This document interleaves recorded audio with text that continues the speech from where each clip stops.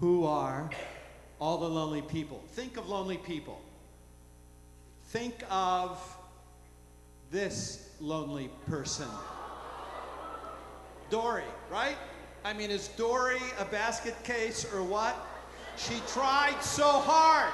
Just keep on swimming. Just keep on swimming. Lonely.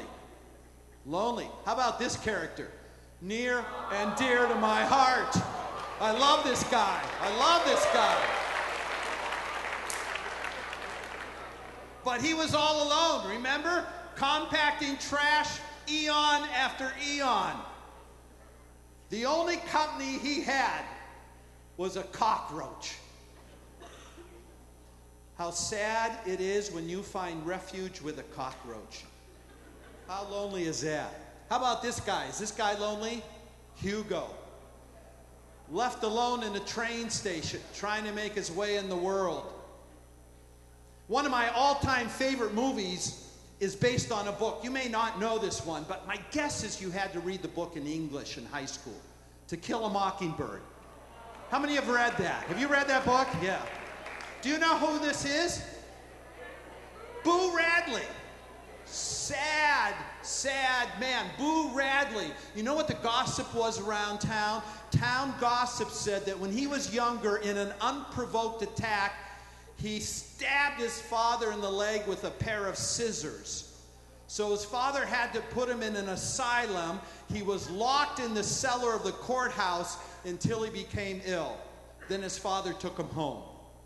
Reportedly mad, the father kept him in the cellar, locked during the day, and only allowed him out at night. Can I tell you who I think the most tragic, lonely figure is in film? It's this guy. Oh, did you listen to some here in the front? The compassion for Gollum, also known as Smeagol. Once a hobbit, he discovered a ring. You know the ring. Led him to a tragic existence in subterranean solitude. And when we're introduced to him in The Hobbit, he has lived for 400 years on raw fish. Garlock.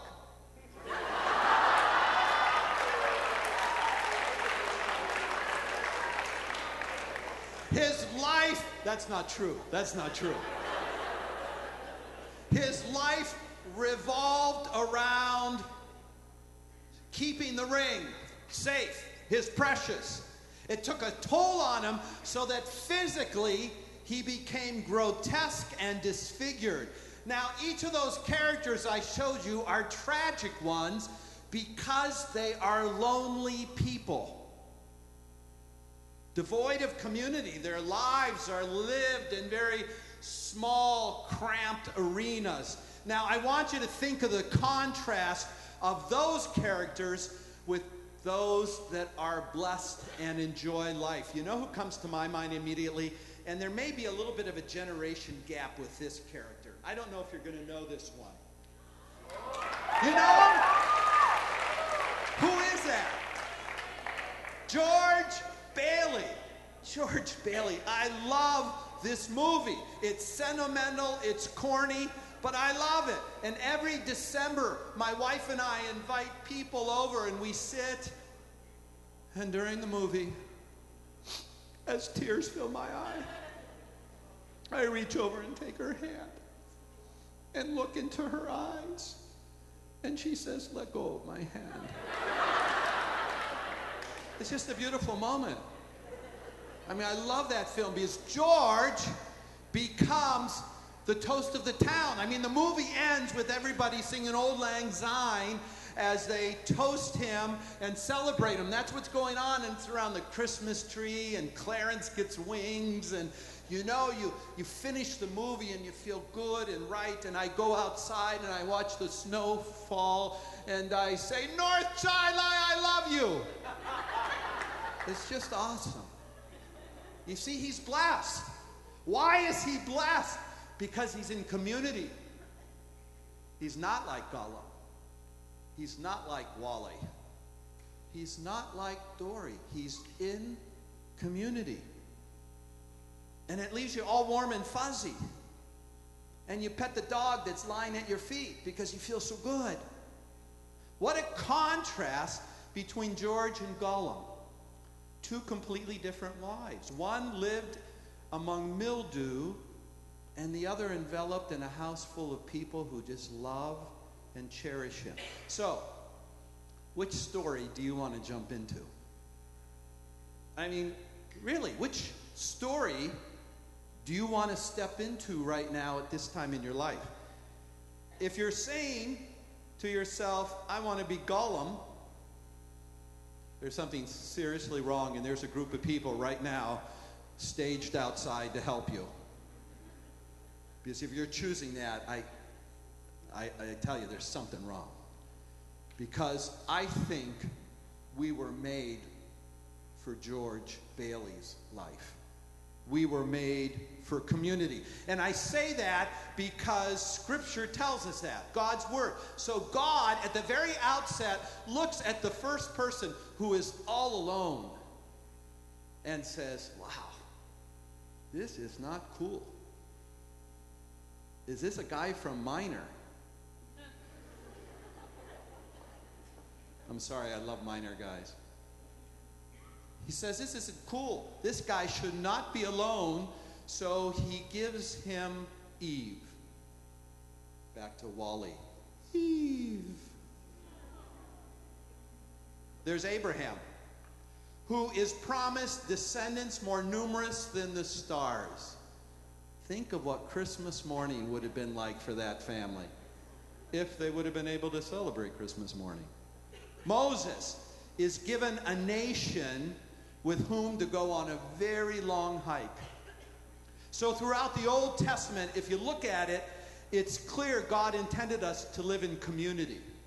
God wants us to be with other people who love and cherish and extend friendship. And judgment, on the other hand, in Scripture, is portrayed as solitary. So Cain has a tough with Abel, kills his brother, and what happens to Cain?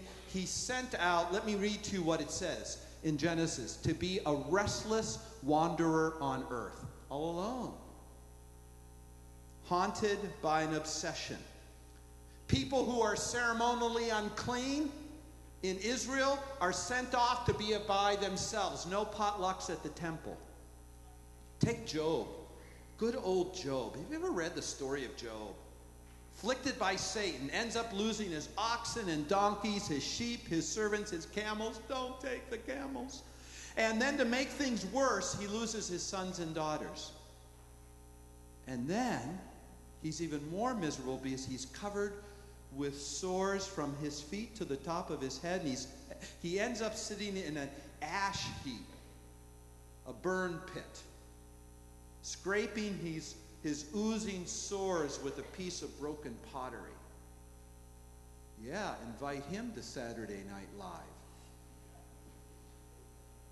Throughout the Old Testament, blessed people are rich in community, and people who are not blessed but are cursed are alone and isolated. It's true in the New Testament too. There's no difference really. Jesus, when he walked the earth, fostered community, first by calling together a group of 12 to live, eat, breathe, walk, teach with him. And then he invites lonely people all the time to join him. This Samaritan woman at the well who had to come at noon in the heat of the day to draw water so she could avoid the gossip and the pointing and the leering. Jesus welcomes her. He's always inviting people to join him, the poor, the marginalized, the ostracized. And if Jesus would have been walking during the Old Testament days on earth, he would have hunted down Cain to extend relationship with him. He would have invited the ceremonially unclean out to have coffee with him. He would have sat down on the ash heap with Job and said, hey, let me help you scrape those boils. Well, maybe he wouldn't have done that. You get the picture. Jesus was always engaging people in community. And he does it with other people around him. Do you know how the Bible ends? The Bible ends with this incredible restored earth that is portrayed as a city. Isn't that interesting? Not as a country estate, but as a city. People living in close proximity. Why? Because God's intent, he designed us to be around with other people and to love being with people and to be blessed by being with people, to be in relationship with other people. God's story is all about creating community, and that's why Jesus came. He came to break down walls that divide and separate. He wanted to tear down walls no matter who funded them. No barriers, no division. No longer, remember this? Slave or free, Jew or Gentile, male or female, no longer Republican or Democrat, rich or poor, educated, uneducated, cool or uncool, fans of the Bills or not fans of the Bills. All divisions gone. Are the Bills playing this year? I haven't heard yet. Why did Jesus break down barriers? Because he wanted community. He knew that was the Father's plan. He knew that was God's vision. I love a passage in the Old Testament that's found. I love all the passages in the Old Testament. Okay, I'm sorry. I didn't mean to exclude any of them. Except the genealogies. I really don't love them. But there's a prophet by the name of Zechariah who is given a vision of what Jerusalem is supposed to look like when it's restored. And there's hints that this is what really God wants the world to look like when it's restored. It's in Zechariah chapter 8. It's a great description. Listen to it. Here's how it goes. Old men and old women will come back to Jerusalem, sit on benches on the streets and spin tales, move around safely with their canes, a good city to grow old in. And boys and girls will fill the public parks, laughing and playing, a good city to grow up in. I think that's a really cool image. Old and young, enjoying a day in the park. Kids playing hopscotch alongside old guys playing checkers, everybody interacting, telling stories, laughing and celebrating and savoring life. That's the world as God intended it. And here's what grieves me. Here's what grieves me. I think our world is moving away from that. And Roberts is called to be a place that pushes back in the other direction and fosters community. I don't know why you came to Roberts, but I'm hoping you came to Roberts at least in part because you came for community. And you desire community, and you hunger for community, and you want community, and you're here to build friendships with as many people as you can. Before chapel started, I was talking with a new friend I have. My new friend, Lendy. Lendy, stand up. You switch seats on me. Lendy, do you guys know Lendy? Lendy, can you come up here? Yeah, come up here, Lendy. Yeah, come up here. Come on, Lendy. Come on. Lendy, do you trust me? She's not saying a word. She's saying, no, I don't trust you. Come up. Come here, Lendy. Hop up here. Yeah. Round of applause for Lendy. So I was talking to Lendy, and do you know this is Lendy's third week here at Roberts? Isn't that cool? Now, you need to know she transferred here from MCC. Yeah. And she is a nursing major. So I said to Lendy, Lendy, not Lindy. I called her that and she slapped me. Lendy. Am I exaggerating? A little bit, okay. So I said, Lendy, how have your first couple of weeks been? And how have the first couple of weeks been? Good. Okay. Yeah, can we do that as a promo video for the college? Good. Yeah, not bad. Yeah. And I said, have you made any friends here? And she said, She said, I already had friends who were here. So she came here knowing some people. And I said, well, what's the difference between going to MCC and going to Roberts? Is it okay if I tell them what you said? I mean, if you want to tell them, you can. No, okay. Are you having fun today? Yeah.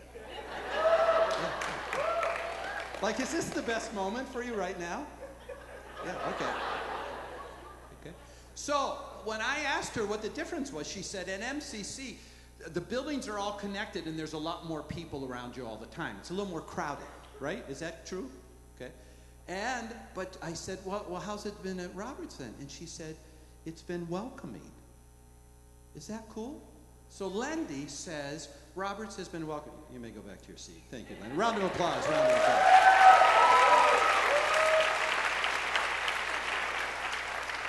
Now, I met someone else while I was around chapel before it started. Yeah, I met Makita. Where'd she go? Makita, you moved on me! You dirty, rotten scoundrel. Am I allowed to call students that? Makita, come out here. Yeah, this is Makita. Come on up, Makita. Come on. We don't have much time, Makita, so move it. Okay? So this is Makita. Is that a cool name? Her name's Makita because her dad's name is Mark, and he wanted her to bear his name, so it's Makita. I've never known anyone named Makita. How you doing? Yeah. Now, how long have you been at Roberts? This is my second year. Yeah, second year. So this is, she knows the ropes, right? Yeah. This is really cool. You know what her major is? Take a guess. No, it's not nursing. Come on. Why would people come here for nursing? It's math. It's math. It's math. Yeah. And she wants to be a school teacher. Isn't that cool? So now I didn't get to talk to you about this, but have you found Roberts to be a welcoming place? Yeah, very welcoming. Wait, did you just say very welcoming and that you love it here? Yeah. Have you made friends? Yeah. Like, name one. Stephanie. Stephanie, stand up. So this is Stephanie, who's from Webster. You can go back to your seat, thank you. Now Stephanie is from Webster, which I always think is arrogant, because do you know what their town motto is? Where life is worth living. Like all the rest of you, just give it up. Just give it up. Yeah. Stephanie, now if you're friends, why aren't you sitting together? You had a fight. Okay, I want to talk with you and pray with you after this, okay? Yeah. So, this is the best time of your life to build community. You will never be in a place surrounded by so many wonderful people that are so accessible as you will at Roberts Wesleyan College. God created you not to be Dory. God created you not to be Gollum. God created you to live life in rich community. And our culture is moving away. There's a very popular book called Bowling Alone that was written. A lot of study. They interviewed more than 500,000 people, and they found out in America, people are less likely to gather in community. They're less likely to belong to volunteer associations. They're less likely to play games together with family and friends. They're less likely to engage in social activities than previous generations. Were becoming isolated. There's an MIT professor by the name of Sherry Turkle who wrote a book called Alone Together. And her premise is technology has created an artificial and fake intimacy. And we think we're in relationship because we text someone. And she said, we're losing it. We're alone together. So what do I want you to do? Here's what I want you to do. I want you to build community here, because that's what God intended, to build community. How do you do that? Okay? When you go to Garlock and you see someone sitting by themselves, what do you do? I don't know. Okay, wait, let me try this again. Okay. So when you go to Garlock and you see someone sitting all alone, what do? Sit next to them. You sit next to them. Yes. Yeah. is that so hard to do?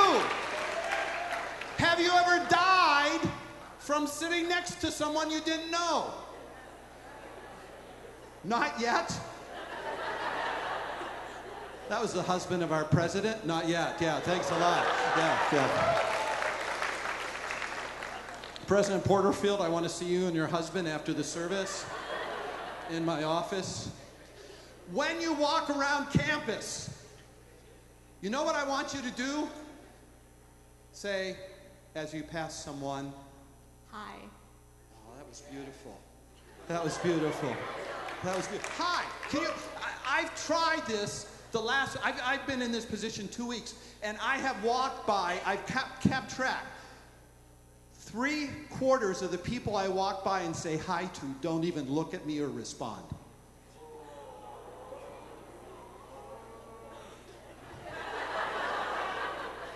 So change it. Start building relationships. Be in community. Why? God created you not to be Dory. You're not to be Gollum. How's chapel going? Good. Good. What's your name? Danielle. Danielle. Okay. What year are you? Freshman. Oh. Applaud that Danielle chose to come to Roberts Wesleyan College. Okay, you got your marching orders. You know what you're doing today? You see someone, you're going to say, Hi. you walk into the dining hall, someone's alone, you say, Sit next to them. no, you don't say, sit next to them. You sit next to them and say hi. Are we getting it? The message? Do you know what you're supposed to do today? Then what are you doing still here? Go! Get out of here! Change the campus! Live in community!